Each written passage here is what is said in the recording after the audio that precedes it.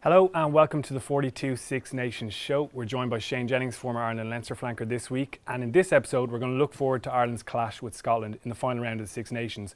We're going to hone in on support play and running off the ball, which has been really important for Ireland last weekend certainly, and hopefully against Scotland again.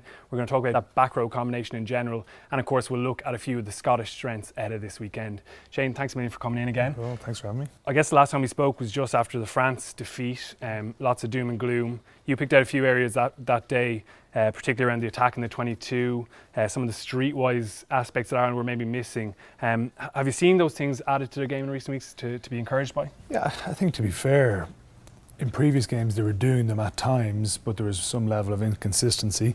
And obviously with the win, there's always discussion points after every game, but after a win you're going, okay, how did they create these opportunities? And when you break it down, you can see some of the tries that we'll probably discuss, that it was just very good basic rucking, and we talked about that day about getting the corner and all these technical words about trying to deepen the ruck or lengthen the ruck so it's more difficult for the opposition to get around and get set in defence, and that's what they did for a lot of the tries. You saw Devin Toner do it for CJ's try. He got the corner. Now he couldn't hold him for too long, but if CJ had picked it up probably when Devin got that corner, he would have gone straight in, but he still gave enough of a hole and there was enough of separation. But CJ did unbelievably well as well, a great finish.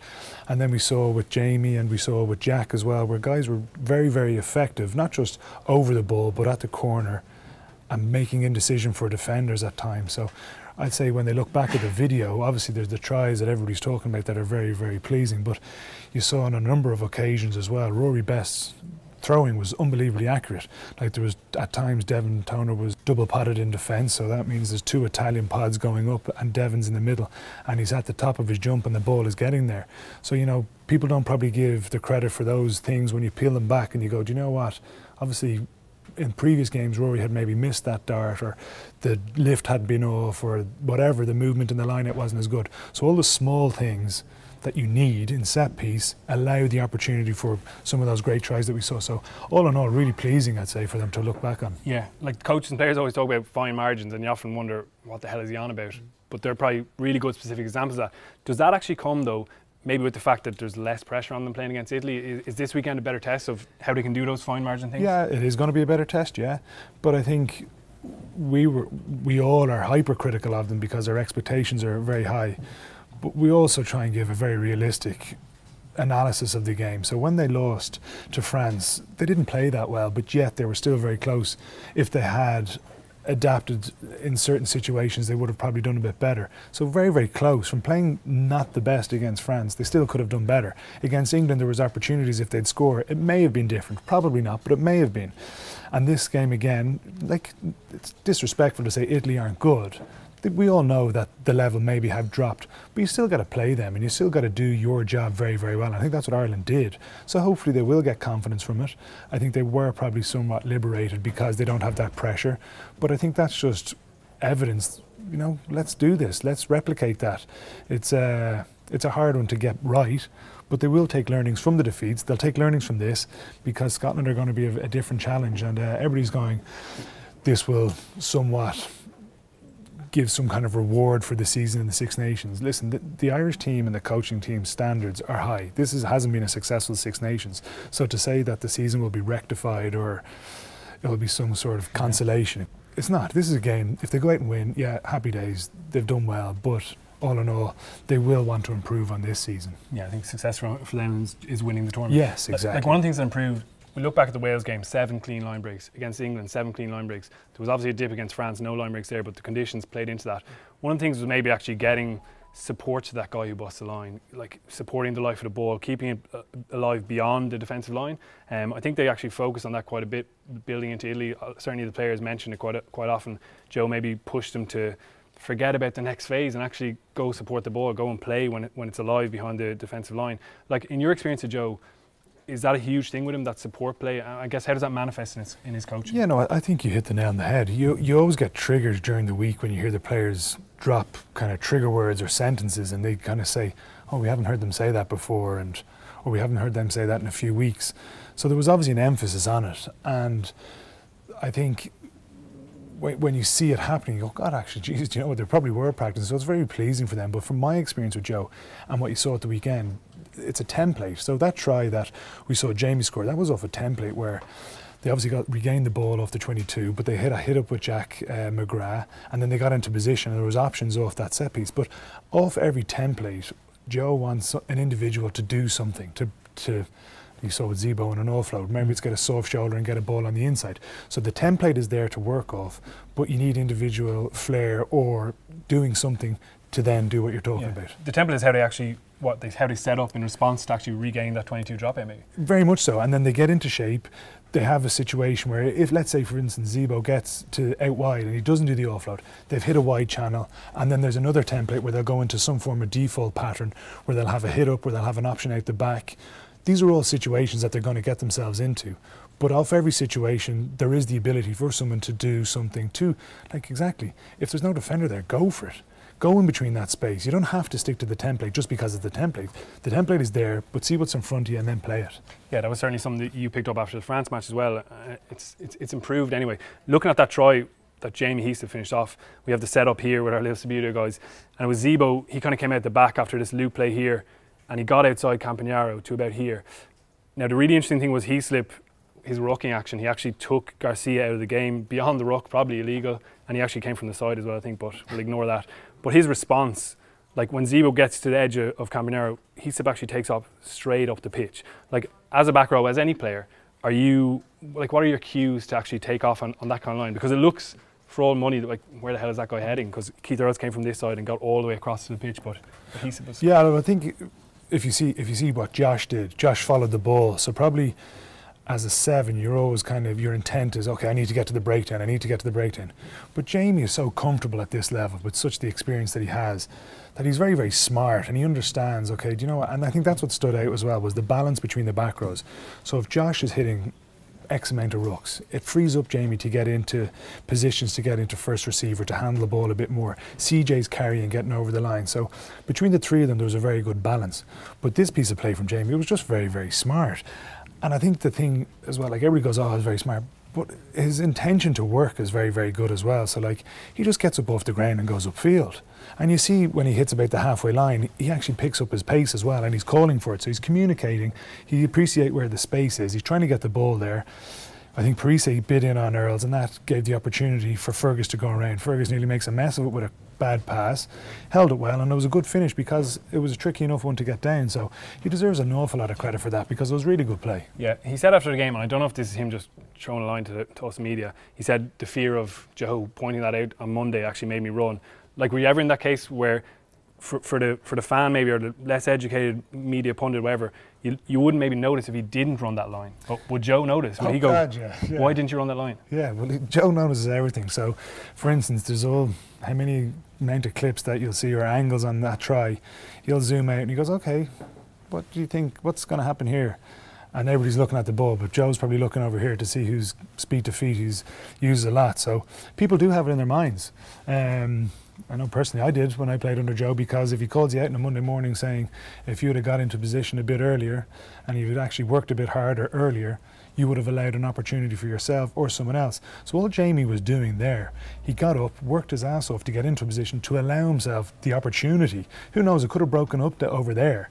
They would have had clears, they would have numbers to the ruck, but he was giving himself the opportunity to get into position to do what he did. So really, really good. Yeah, is something like that only improved on video work, or are there training ground drills that you guys would have worked on with Joe? I think a bit of both. I think when it's highlighted in videos, you grow an appreciation, and Jamie has that experience with Joe, as do a lot of the Leinster players before he got into the Irish setup, where they knew what the expectation was on them. So if you're lazy, if you're slow getting on your feet, just like there's a massive attention to detail when you're fighting on the ground, I don't think the players from the other provinces really understood the minute detail on getting your top shoulder over and fighting to get that long arm place that Joe would emphasise in training and in games. Because if you get that ball a bit quicker, it allows defences not to get set, it tightens them, it shortens them, and then if Ireland get set early again, so you're working early to get width, to get into position like Zebo did for that try, to work around. So Fergus would have said to Johnny, yeah, this loop is on. He would have said that to Zebo. Zebo knew what was going on to get the ball back off Johnny. So it's all about getting into position early. But that requires, again, when you peel it back, to talk, to get into position early, and then you do something with individual flair. You get a guy like Jamie who works his backside off to get into position. So it's a combination of everything. When you review that and when you see the success of it, you go, do you know what, it actually works. So the coach gets credit, where you go, do you know what, he actually knows what he's talking about. Funny that. So, you know, like he does know what he's talking about, and that's where people, players and everybody gives him that respect, because usually what he says is right. Yeah, really beautiful try. Yeah. Yeah, we have the little setup here. This is the Jack McGrath try. And it may seem like a little detail, just kind of rocking past the ball and holding a guy in, but it actually gives McGrath the time to actually thunder at the line, and then that latch comes in from behind. I think when they got into the 22 before, we had questioned their ability to maybe be a bit creative, and it always seemed like one-off runners.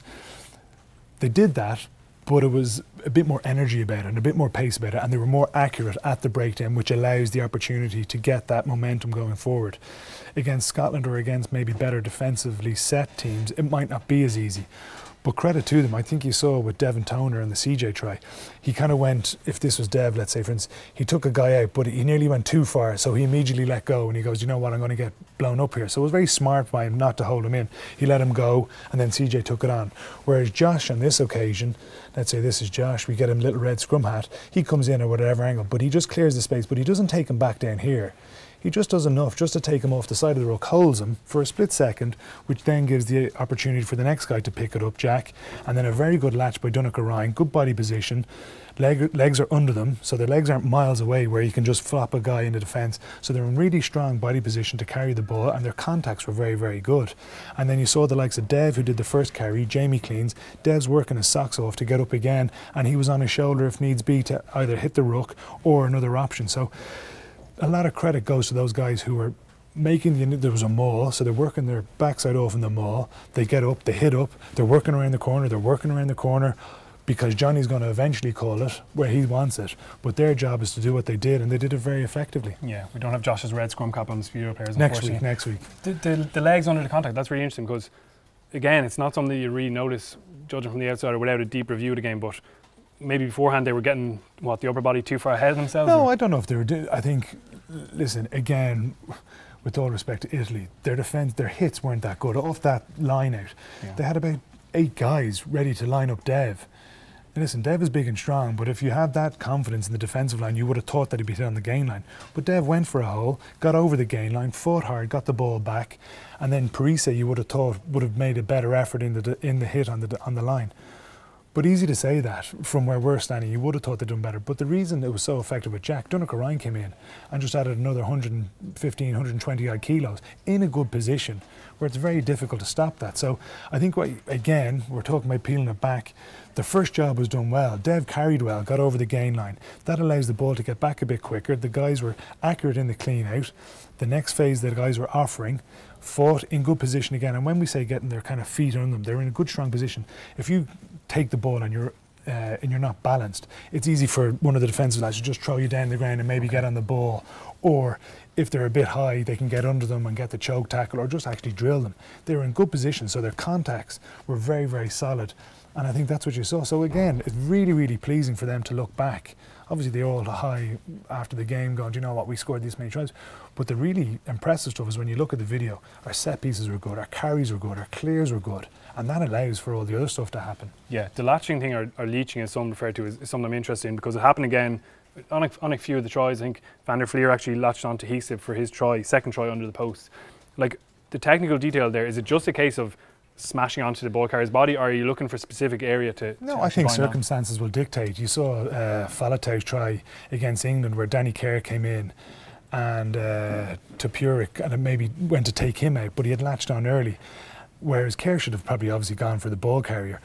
That was a different situation. You saw Jamie under the post and Dunica Ryan here, where there was an occasion where at times you just need to get on the fella's back or shoulder or whatever and just try and give him that momentum to get him over. Other times there might be a defender that's coming in from the outside. So let's say this is the ball carrier here and this is the tackler. This is the guy who's going to latch. If he's here and he's coming to the side, the idea would be trying to get that space in between them. So you're separating the defenders and you can take him away, or you can just get the 2-on-1. So circumstances do dictate, but the whole emphasis is the ball carrier to be in a good position, fighting hard with his feet, and then the next guy to actually just add a bit more weight behind it. Yeah. And they did it very, very well. Yeah, another example of those fine margin things, admittedly against a poor defence.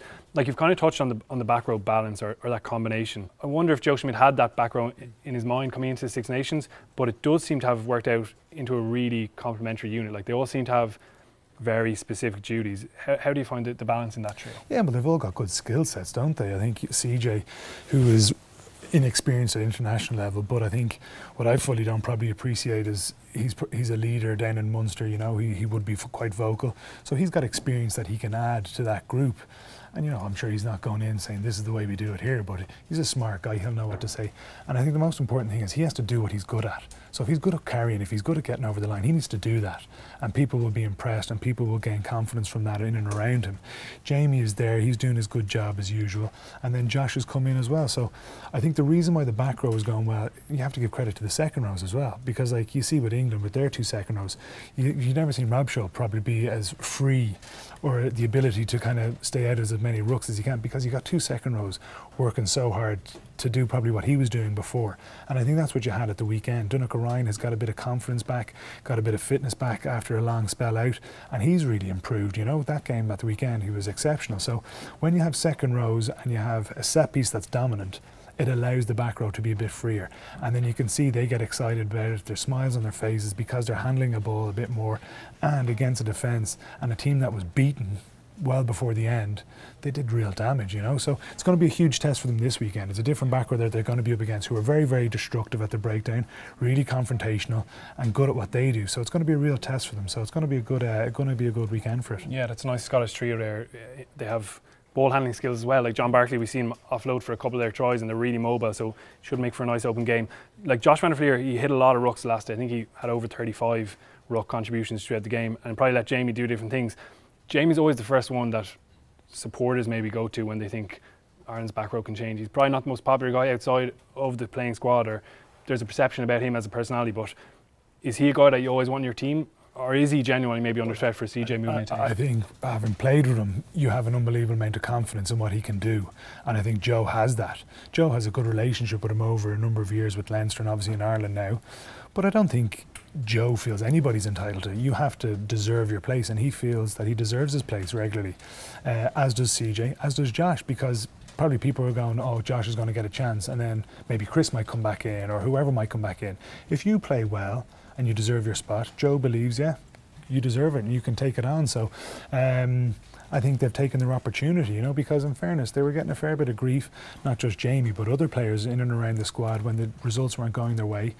But again, the realistic view of it was they probably weren't playing all that bad. It was just because the results didn't go their way that everybody goes, oh, he's rubbish, he's this, that and the other, which is not the case, and it's not fair. Whereas when they're good and they score tries, hold on a sec, they're not brilliant, they're not world beaters, they're good players, they're consistent. So let's not blow it out of proportion, either side of it, if you know what I mean. When it goes bad, we'll back them, and when they're good, let's do it again. So, and I think that's what experience Jamie has with the youth that's there is a benefit that Joe sees as well, that, you know what, I've got an experienced head here, I've got two younger guys, they're different skill set, it's a good balance and it's working.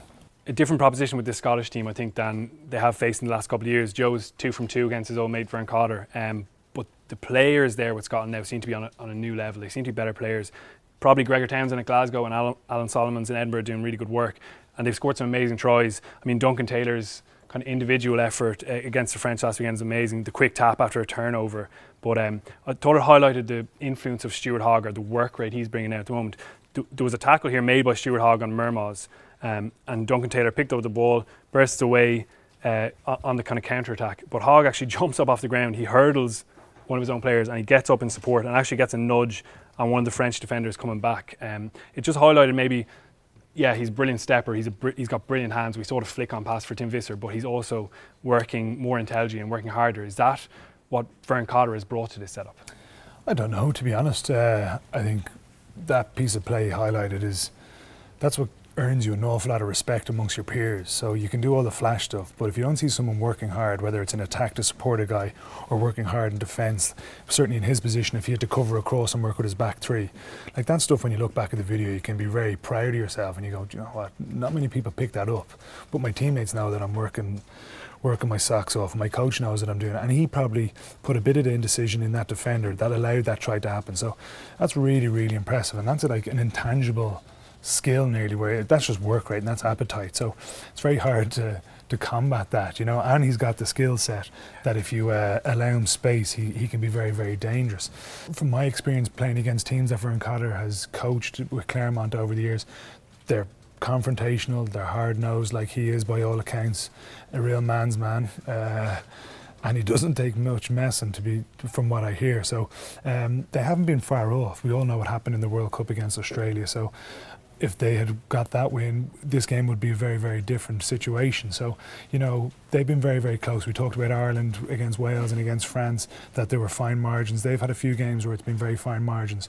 They've got some confidence in their game, and they are dangerous. But I think any team, but especially Scotland, if we set out our stall in terms of defensive strategies and getting off the line, putting them under pressure, not allowing them time and space on the ball, nobody's good. It's very, very difficult to play when you got someone in your face and someone who's going to be there all day. So it has to be an 80-minute relentless, disciplined effort to stop these guys, because they will try things and they're very good and they can keep the ball alive and they can get quick ball at the ruck because their back row is good. But I think if we just have an emphasis on focusing on not allowing them any time, not allowing them any opportunity to get into the game, we're going to be all right, because I do think our scrum is very solid. I do think our line-out is good, and I think our back row is good enough to match their back row. Now, their back row is very good, very, very good, but I do think in the past when our back row has beaten them up, we always come out the right side of it. So I think that's probably two key areas that if we do well on at the weekend, we'll get the result. Yeah, the Scottish scrum certainly has improved since Nell came in there. He's been a good addition. Like, it's interesting that you mentioned Cotter and what you know of him. The perception maybe on the outside is that Joe Schmidt is going to give his players this incredible insight to what Vern Cotter is going to do on the pitch.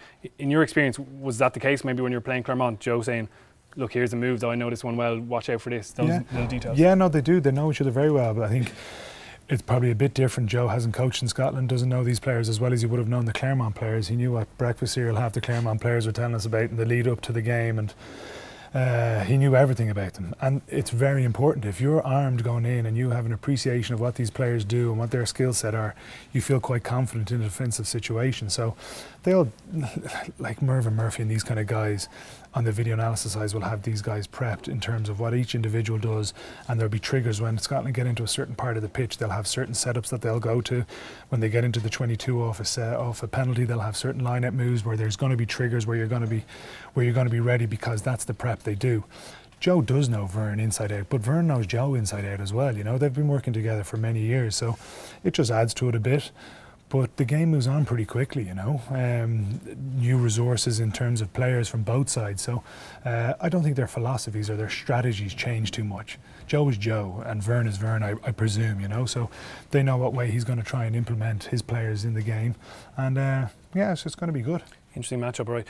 Like, do you think that the unstructured strength of Scotland is something that you actually look to negate in your own approach? Or do you just say, look, they're good in those situations, we'll react when that happens? Or do you actually go and say, let's make sure there's no unstructured situations like that, let's not take a risk with that pass? Or things like that? I would hope Ireland will do what they did at the weekend, enjoy the occasion in terms of giving it a lash and actually going for that pass, because we see it works, you know what I mean?